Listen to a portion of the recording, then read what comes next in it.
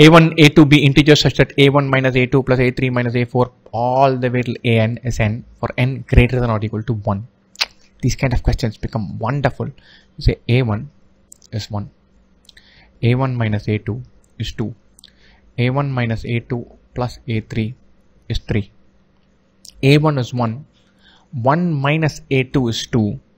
Or A2 is minus 1. 1 minus A2 is 2. A2 is 1 minus 2, which is minus 1. Till here adds up to 2. Once you put this, it is 3. This is 2. You add this, you get 3. That means A3 is 1.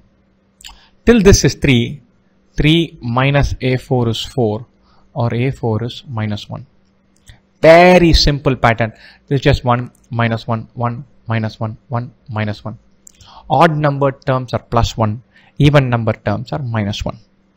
And now let's come to the question. A51, 52, 53 all the way till A1023. A51 is 1, minus 1, 1, minus 1, 1, minus 1.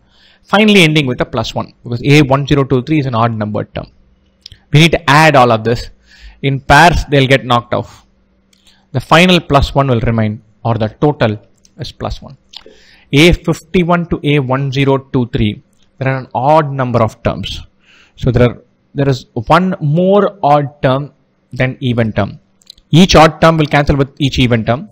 The extra odd term is going to be 1. So the total is 1.